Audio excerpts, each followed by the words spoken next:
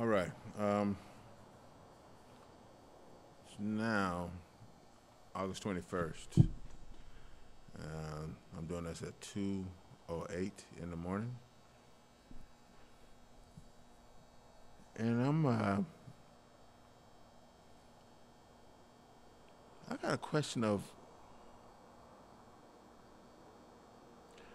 how is it that we cannot recognize the humanity in other humans?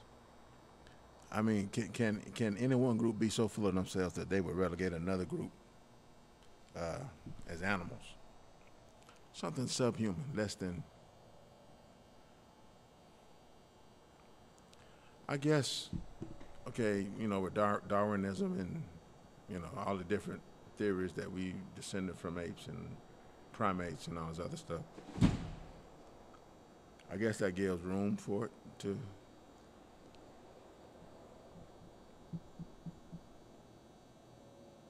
But my goodness, Um,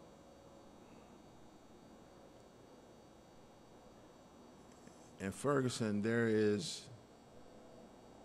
are people wearing badges, um,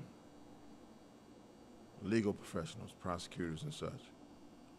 Uh, every level, every corridor, where there are people that, hey, just feel like, hey, Michael Brown got. So what? I don't understand, but that's a human being. 2 shots to the head.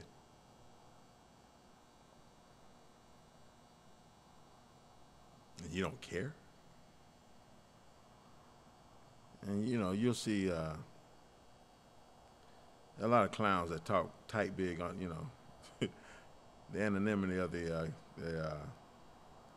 internet allows a lot of people to speak brash.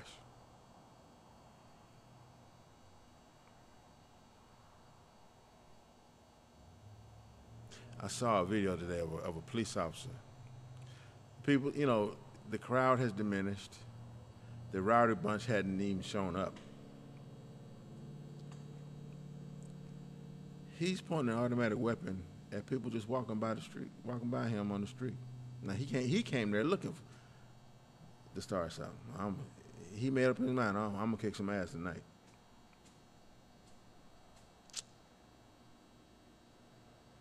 Now, when the big man was asked, okay, what's your name?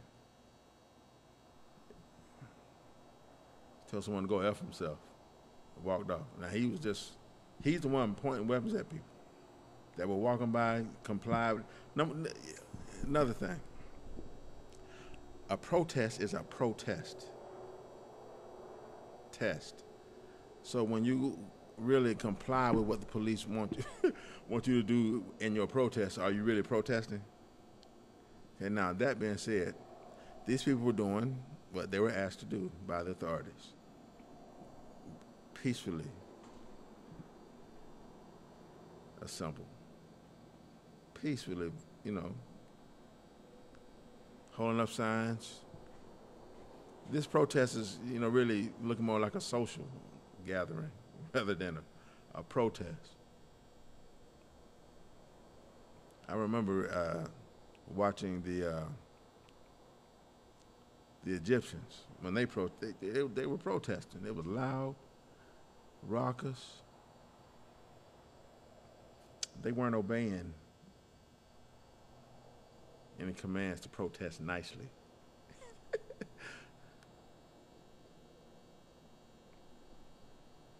But even in that police officer didn't see.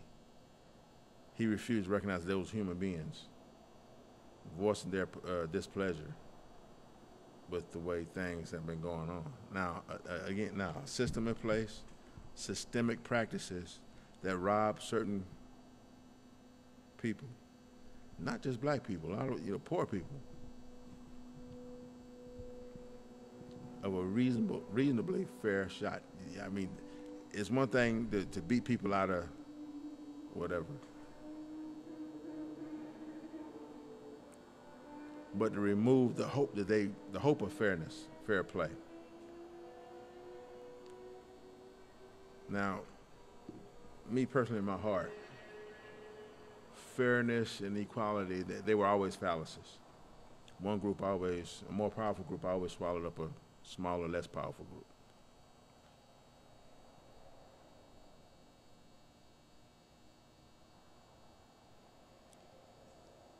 And historically, I think human beings, they respond quicker to force. They obey power and force longer. Um, Incrementally, uh, each one particular group, whatever the hierarchy is, one group has to feel the sting before they help another group. But by that time, all the other groups are gone.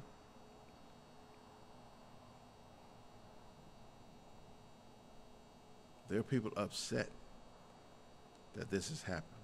They're more bothered because all the attention's there in Ferguson than the fact that it's highly likely. Well, your system hadn't worked. Now, America, your ugly is showing.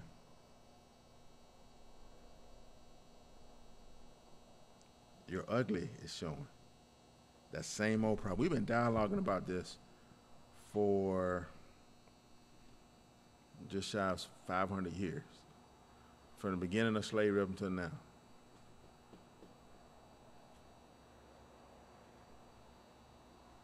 But see, that's what happens when you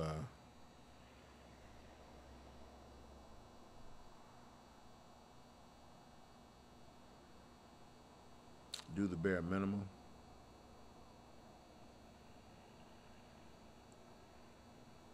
You put a Band-Aid on a gunshot wound.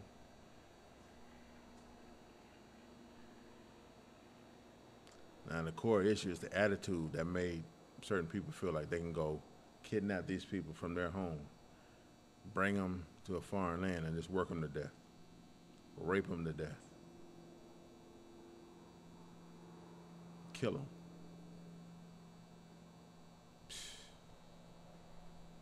And then fight to hold on to every last vestige of such an institution. That's a whole lot ugly that we're putting on display to the world. We scolded China for civil rights violations, human rights violations. Hell, we went to Bosnia and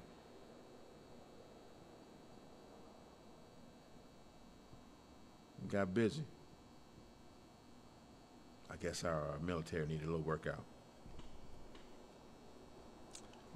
George W. Bush, after the WMD lie didn't work, he said, well, we brought democracy to the people of Iraq.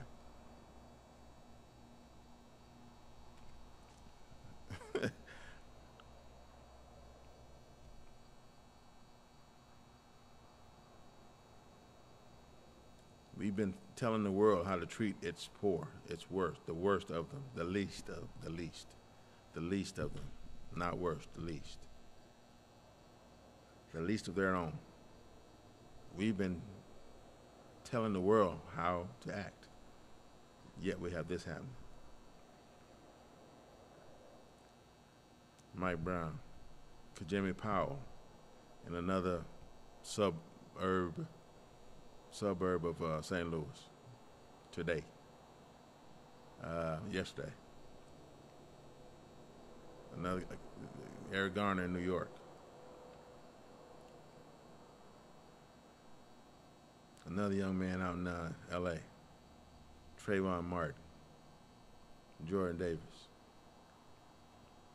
and on and on and on and on.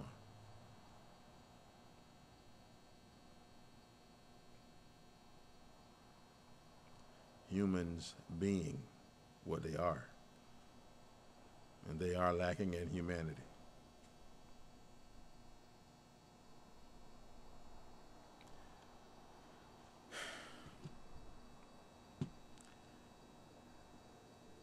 I don't want to say this is depressing, but what the dishonesty of it. We hold our Constitution up as a document of pure brilliance, uh, purity of